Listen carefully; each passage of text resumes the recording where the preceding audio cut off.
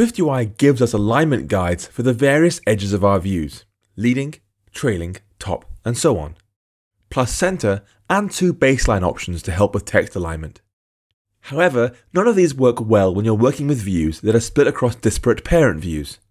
If you have to make 2 views align the same when they're in entirely different parts of your user interface.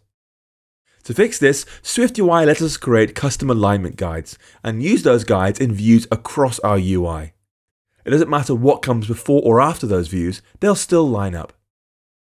For example, we could make a layout that shows my Twitter account name and my profile picture on the left, and on the right shows full name plus Paul Hudson in a large font. H-stack, V-stack, text @2straws. Then image Paul-Hudson, dot resizable, dot frame width 64, height 64. And then V-stack, text full name, text Paul Hudson in a large title font. If you want @2straws and Paul Hudson to be vertically aligned together, you'll have a hard time right now. The horizontal stack contains 2 vertical stacks inside it, so there's no built-in way to get the alignment you want. Things like H-stack alignment top just won't come close. To fix this, we have to define a custom layout guide. This should be an extension on either vertical alignment or horizontal alignment, and be a custom type that conforms to the alignment ID protocol. When I say custom type, you might be thinking of a struct, but it's actually a good idea to implement this as an enum instead, as I'll explain shortly.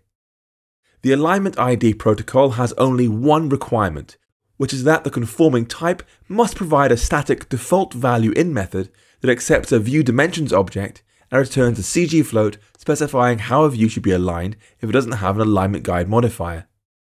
You'll be given the existing view dimensions object for the view, so you can either pick one of those for your default or use a hard-coded value.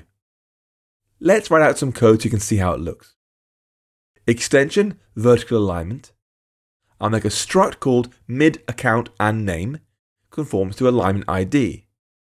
Then we'll make a static method called default value. In D, some view dimensions, return CG float. And we'll return the top dimension from those view dimensions. Then we'll say static let mid_account_and_name equals a vertical alignment of that type, mid_account_and_name.self.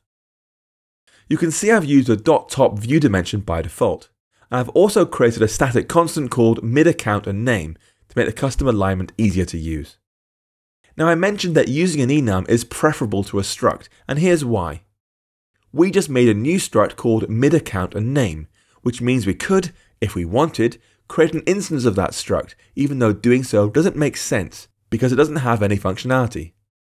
If you replace struct mid_account_and_name with enum mid_account_and_name, then you can't make an instance of it anymore. It becomes clearer that this thing exists only to house some functionality. Regardless of whether you choose an enum or a struct, its usage stays the same. Set it as the default alignment for your stack, then use alignment guide to activate it on any views you want to align together. This is only a guide. It helps you align views along a single line, but doesn't say how they should be aligned. This means you still need to provide the closure to alignment guide that positions the views along that guide as you want. For example, we could update our Twitter code to use mid_account_and_name, then tell the account_and_name to use their center position for the guide. To be clear, that means align these 2 views so their centers are both on the mid_account_and_name guide. Here's how that looks in code. I'll add alignment to the H-stack using mid_account_and_name, then add an alignment guide here for mid_account_and_name, doing din, and return vertical alignment.center. And the same for the second piece of text. Again, alignment guide, mid_account_and_name, din, and return vertical alignment.center. That'll make sure they're vertically aligned regardless of what comes before or after. I suggest you try adding some more text views before and after our examples. SwiftUI will reposition everything to make sure the to be aligned stay that way.